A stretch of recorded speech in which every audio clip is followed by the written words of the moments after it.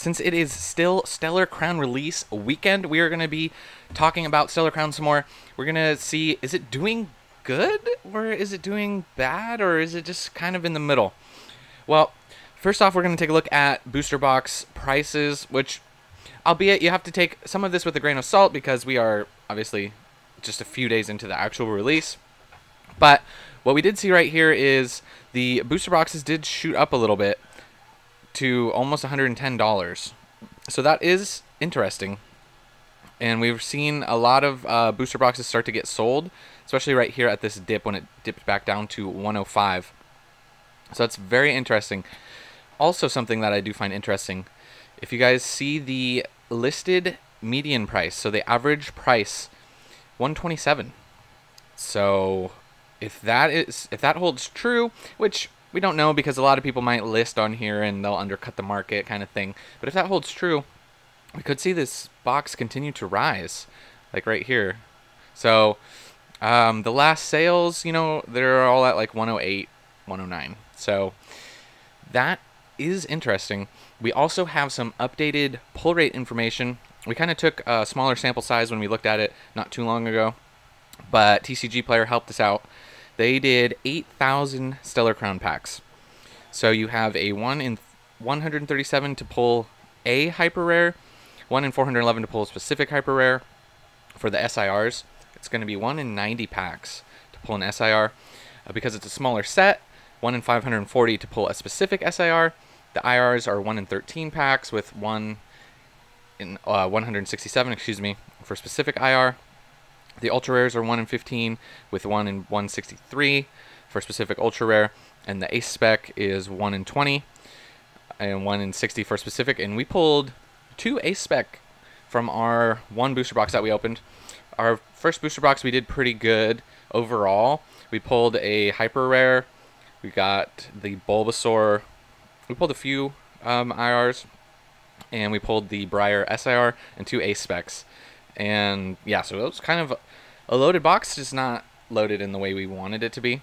For the way I wanted it to be, I should say. But yeah, so these are the pull rates for Stellar Crown, smaller set. So this will be interesting to see how this affects the cards. Now, something else I found interesting, which is kind of crazy.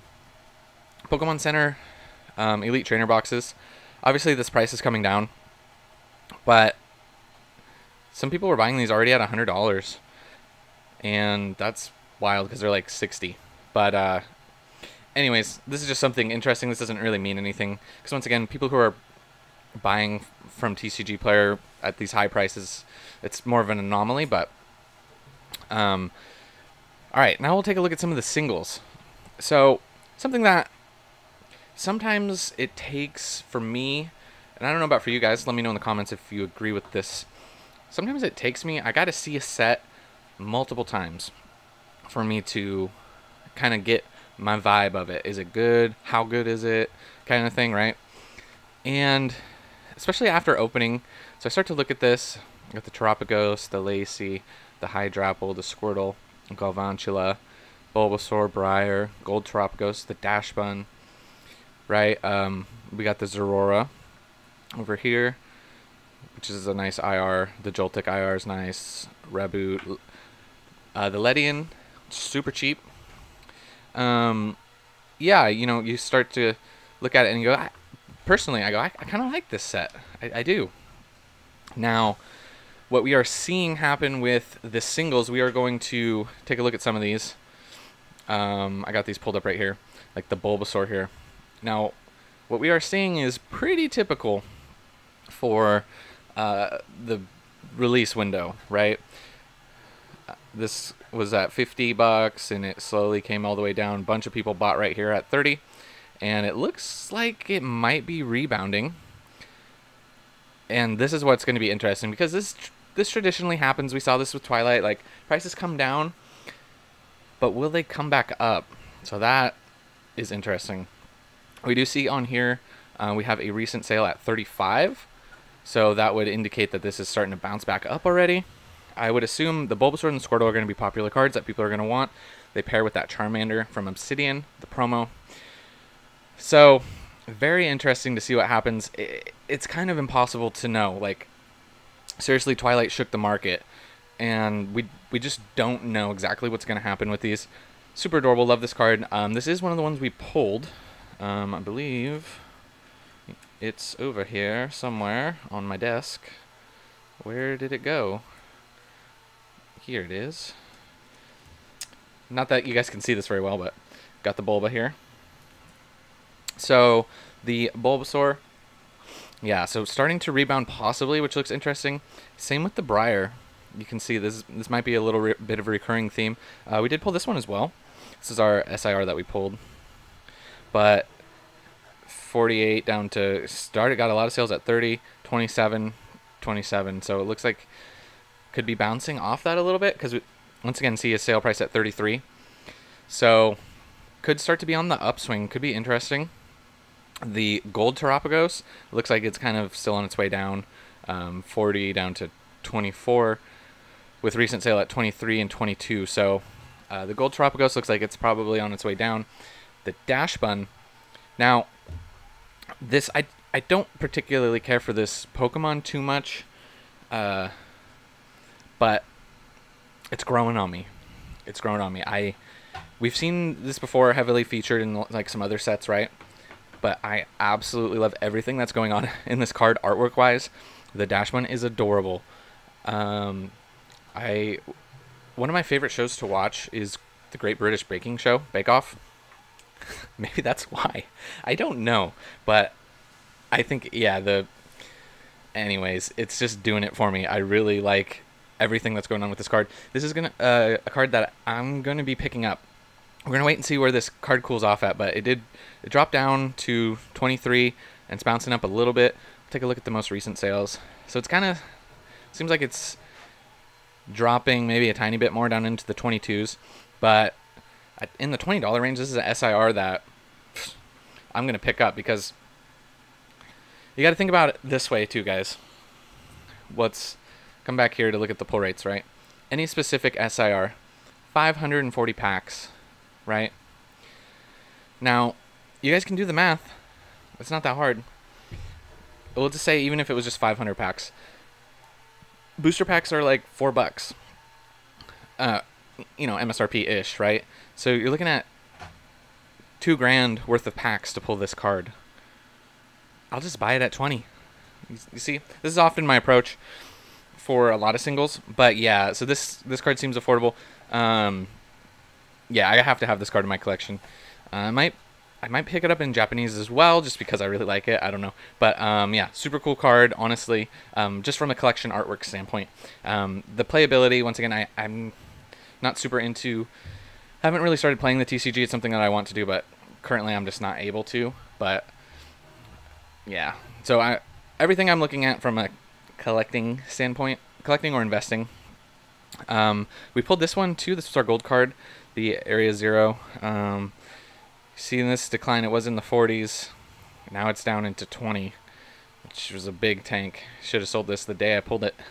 But that's okay. We're just going to keep them all for our collection. But we did see a little bounce back here. Bouncing back up, down into the 20, and then somebody bought 4 copies at like 23. So might be leveling out for now. We'll see. We got the Lacey SIR, which this got Sleeping Guy over here. This is there's a lot of stuff going on here. This card probably not one of my favorite SIRs, but you can see we had a sale at over 100, a few sales. Got a lot of sales at 62, then it went to 52. So it looks like it might be bottoming out. We'll check the recent sales. So 51, 53. So it may be bottoming out around $50, but this is kind of why traditionally you don't buy at launch. Because if you bought it, well, especially if you bought it at 100, now you've already lost a lot of money there. You could have bought 2 copies, but you know it happens. People want their cards early.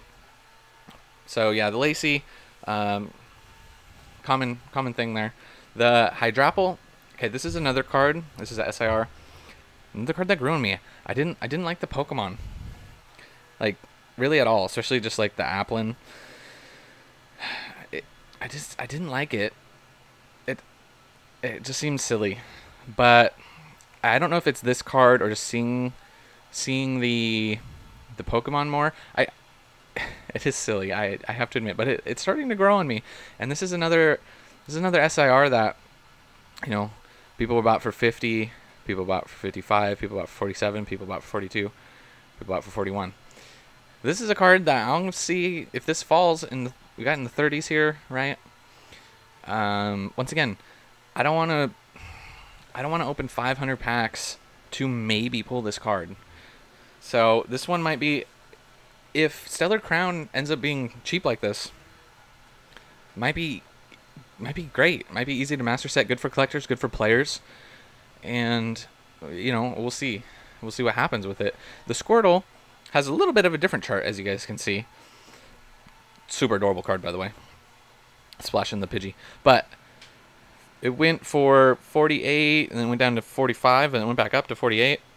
And now it's back down around 41. And it looks like it might be kind of leveling off, bouncing off that price. And, I mean, you can see some higher sales here. We got 46, 44. So, the Squirtle and the Bulbasaur are very interesting. I look at them a lot like the Eevee from Twilight, although the pull rates are easier. So, there's going to be more of them out there. So, the prices will probably be lower, but we'll see. All will be seen. I can't talk right now. We'll have to wait to see.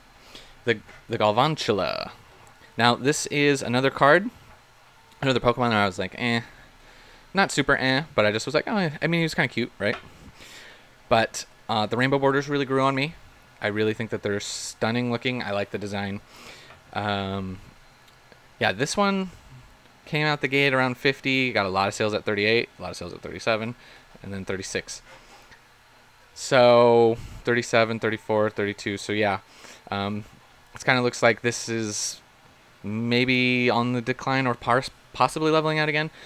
Once again, my general advice would be to not buy at pre-release or in the release window. Sorry, but there's always exceptions, and Twilight kind of changed that. So it is weird. We don't know what's going to happen, but with the pull rates being easier, I'd probably hold off on most of these, unfortunately.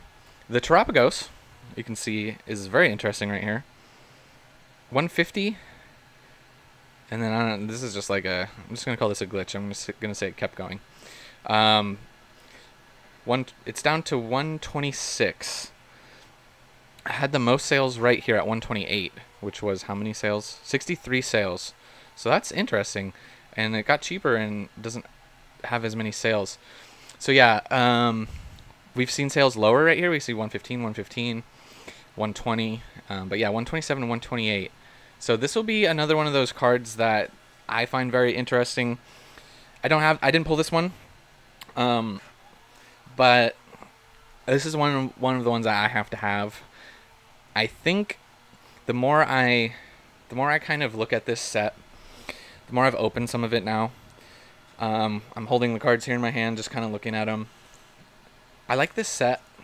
I don't think it's going to be amazing, but I think it's going to be decent. And I think it has enough. I think it has enough to do well. And I don't know, this might end up being another set that I master set. If the prices of these singles continue to drop. If it doesn't do a Twilight, because Twilight came down, and it just not on all the cards, but on like the Greninja and stuff. The prices came down and then they came up and then they shot up later. So it was kind of more of an anomaly. But yeah, just with these cards, I don't think it's gonna do the Twilight thing, honestly. I think it might have if it was a bigger set, because the pull rates are like the same, right? But the set quantity for the specific cards kind of affecting it. So I do think that these will continue to drop. I don't know how far. It'll be interesting because there is a lot of strength and collectability for the Bulbasaur and Squirtle. I could see those holding a lot steadier, and some of the other cards, like the newer ones, like the Terapagos, the Dashbone, the Hydrapple, I could see those, kind of continuing to decline.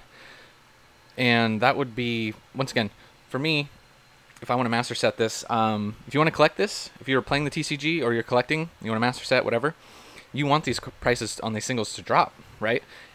And if you are a investor from an investing standpoint, you want the singles to do good. They don't have to be amazing. You really just want people to open the product because it's just supply and demand. If you're gonna sit on some boxes, you want the set. The set has to be remotely strong, right? There has to be a chase, which I think the Terapagos can hold up as the chase, and I think the Bulbasaur and the Squirtle and the Rainbow Borders, I think they'll grow on people, and I think, and depends how much they've printed this set. You know, if it ever gets reprinted, I can see this being a pretty solid set for investability. Honestly, you don't need, it doesn't have to be a baller set per se to be a good set to invest in. So I think that there's enough of a chase. It's not a crazy chase. I think it'll grow on people.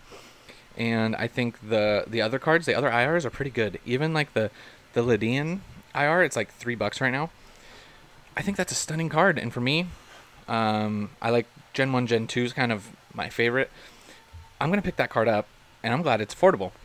So I think there is some investability to be had for Stellar Crown. I think there is definitely collectability, and there's definitely playability. That is my least aspect that I'm least informed on, the playability wise.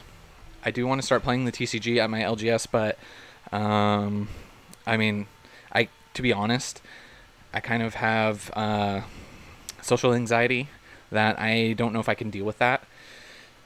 Something I'm working on, and I want to start doing that. I've wanted to start playing the TCG for a while now. I played it, the most I played it was on the Game Boy game back in the day. But yeah, so that's something that I want to start working towards, but personally I can't do that right now. I can kind of do a card show. I don't know, it doesn't make sense. If you guys know anything about anxiety, it doesn't make sense.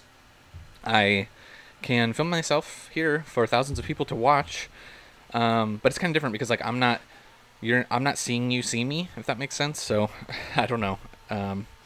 Anyways, rambling here. So Stellar Crown, is it good? I think it's good. Is it great? Maybe not great, but I think it's good. I think it's a great set. Great set for collectors and investors. I think it'll do well in both. We'll have to see how the singles shake out.